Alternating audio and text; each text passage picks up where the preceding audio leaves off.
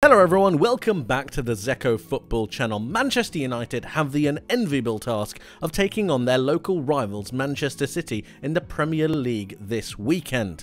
And if we're honest, it's not looking likely that they're going to be getting a result. But if they were, how would they do it? Today, that's what we're discussing. If you are new to the channel, please make sure that you subscribe, you like the video, and you turn on those notifications so you don't miss what's coming up. But now, let's get into it.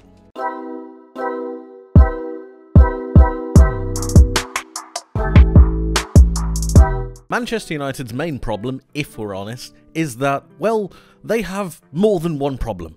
So they need to be well prepared when coming up against a juggernaut like Manchester City, and that means setting up in a different way that you might not normally expect. One of the problems really with Man United is the space between the defence and the attack. This causes numerous amounts of space in between the lines, and it creates just such a disharmony between the rest of the team. Casemiro, being the holding centre midfielder, really pushes up next to Bruno Fernandes and what would be normally Kobbie Mainoo, and it just creates a massive gap in between these lines. And this is a gap that will be exploited by Manchester City to no end. The utilisation of the ball is non-existent when you can't pass it through the lines, and when Manchester City really get into these areas, they will cause absolute havoc. Blindside runs from the likes of Erling Haaland, passes into the box from Kevin De Bruyne, it goes on and on, but this is mainly going to be helped by the fact that Man United have such a large distance between their midfield and their defence. So there's one thing that they can really stop, but I think they can go a little bit deeper, and it goes down to a way that Manchester City are playing, and really playing a numbers game. So if we think about the way that Manchester City want to set up, we move Haaland forward. We know that Man City have two wide players. We know that Kevin De Bruyne will be lurking in this central attacking midfield area, but generally what happens with the City side is he goes to one side, and one of the Manchester City midfielders of the double pivot that they start off with moves up into a more central attacking midfield position, one of the two attacking midfielders.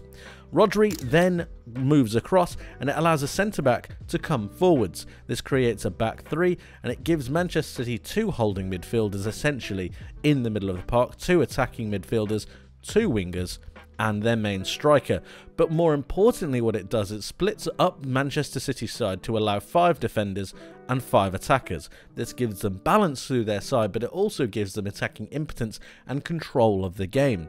With this centre-back in this area, he's able to pass the ball and keep possession a little bit easier. But what it does in particular is that if you have the Manchester United striker a little bit further forwards, you have an outnumbering in the centre of the park, because you have Manchester United's 3 players up against Manchester City's 4, and all of a sudden it becomes an absolute mismatch. Now one thing that a lot of teams tend to do is drop a player inside to create a little bit more of a focal point. They could be pinned onto one of the midfielders to really stop and hinder the process, and then you've got a 4-on-4. But let's be completely honest about it, Manchester City's individuals are better than Man United's, and one thing that you've really got to do is limit the space in behind between the midfielders and the defenders. This is going to try and limit the likes of Kevin De Bruyne, the likes of Phil Foden, and the sort, I should say. But when we have Manchester United setting up, we need to make sure that they're able to be defensively solid. So I've opted for a different tact. I think they should play 2 holding midfielders. This could be in the form of Amrabat and Casemiro. It could be Kobbie Mainoo and Casemiro, but 2 holding midfielders to start with. Then what I want Manchester United to do is change out their striker. We're aware that Rasmus Højlund is not available at the moment, and to a certain extent I think that might be a plus point for Man United, because it allows them to do this. I want them to play 2 centre midfielders as their forward line. I want Bruno Fernandes and Scott McTominay are my 2 real go-to players in this particular instance, here and here. And what this does is it creates a box formation for Man United, but it also allows them to drop a little bit deeper. You can then rotate whichever one player wants to go and press. It gives you the freedom to be able to have a man marking system. You could have the likes of Kobbie Mainoo onto Kevin De Bruyne, you could have Casemiro onto Kevin De Bruyne, you could have the likes of Bruno Fernandes onto Rodri. It just gives Manchester United a little bit more defensive flexibility when defending against Manchester City pushing the ball forwards. But what it also does is it gives them an out to be able to move Marcus Rashford over to this left-hand side. I don't think it does Marcus Rashford any good being in this central area. He can't hold up the ball, he can't really retain possession, and if you try to bounce the ball off him, he's going to lose it because his passing isn't that good. What he's really good at is isolating space out in wide areas and taking players on. Now, this is more than likely going to be Kyle Walker, but the way Manchester City sets up first and foremost is to defend the width of the penalty area, and this is why they have 3 centre-backs. The 2 central midfielders, or the 2 pivots that they have created in this system, are to defend against the transition. But they're defending against the transition in terms of the middle of the park. They tend to leave the wide areas quite isolated. So in this particular scenario, I want Manchester United to really focus on the centre of the park. And then once they get their transitional play going, once they get a turnover of the ball, I want them to start passing down into these wide areas. This can be through Casemiro, it can be through Bruno Fernandes. It just requires a little bit of composure and a little bit of quality. But the first thing that I want to notice, or that I really want to mention, is that Manchester City are first and foremost going to be protecting this area and this zone, because it's the most dangerous zone, and that's why they do it. That's why they flood the centre of the park, to be able to push players out wide, force them into running a longer distance so that the rest of their teammates, when they have the transition, can come back. So we want Manchester United to really be attempting to create this transition, and you want to isolate duels. You want to isolate Marcus Rashford onto the likes of Kyle Walker, and you want to isolate Alejandro Garnacho onto the likes of an Akanji, an Ake, or the like.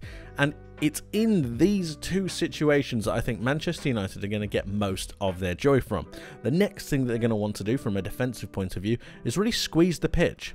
Now, this is done in a couple of ways. You can either push up high with your centre-backs, which against Erling Haaland is not advisable, so I'd recommend doing it just in front of the penalty area. You need a line that you can stop on. Just in front of or on the penalty area is where I would recommend it, and then you start to hold and squeeze the line. And if you squeeze the line and drop them a little bit deeper, it condenses the pitch. And it means that Manchester United have less space that they need to cover, but it also means that Manchester City have less space to really operate in. In doing this, you are limiting the passing lanes from Manchester City into their central attacking midfielders, but at the same time, you're also stopping the interplay through the middle of the pitch. And this is where Manchester United will be killed. This, in a nutshell, is where the game will be won or lost for United. A moment of magic can come up, but if they start to allow space in between their lines, in between their banks of 4, whether they're banks of midfield or a defence, they will be absolutely destroyed if they allow players of Kevin De Bruyne's quality and his just sheer skill in and around these areas in between Manchester United's lines. So it's crucial that they make sure that the lines are condensed. It's crucial that they maintain this box for better defensive solidity. They push up high and really flip when they need to obtain a kind of press, and then once they have their turnover, once they have their transitional play, it's important that they go and find these wide areas. And it's through this that I think Manchester United can really gain some kind of momentum. It's going to take a lot, it's always going to be difficult, but it's a better scenario than they have at the moment. Because at the moment I can see them being very isolated. I can see Casemiro having far too much to do. I can see there being a large distance between the defence and the midfield, and when they start to go forwards is arguably the most dangerous point, because they're going to be starting to throw bodies forward. When we have Marcus Rashford and Alejandro Garnacho going forwards, you want to see the support from the likes of McTominay, from the likes of Fernandes. McTominay we know can get a few goals, so he could be the main leading forwards. Fernandes can then join in, and then you've got 4 players going forwards, allowing for a bit more of a defensive orientation when it comes to Man United attacking, and then of course they can revert back to their positions. It's through this that I think that Man United can get a result. If they don't do this, I can see it being a very, very long day. And of course, you've got to rely on a little bit of luck. Erling Haaland is one of the best strikers in the world, and Kevin De Bruyne is one of the best goal creators in the world currently. So you're always going to need a little bit of fortune on your side. But do this and attempt this with a little bit of tactical nous, and I think Manchester United just might be able to shock the current Premier League champions. But my question to you is, what do you think the game is going to be like, and how do you see the game playing out? Let me know your score predictions in the comment section below. Thank you ever so much for watching. I hope you enjoyed. I hope you learned something new, and I hope to see you in the next one. But until then, my friends, take care.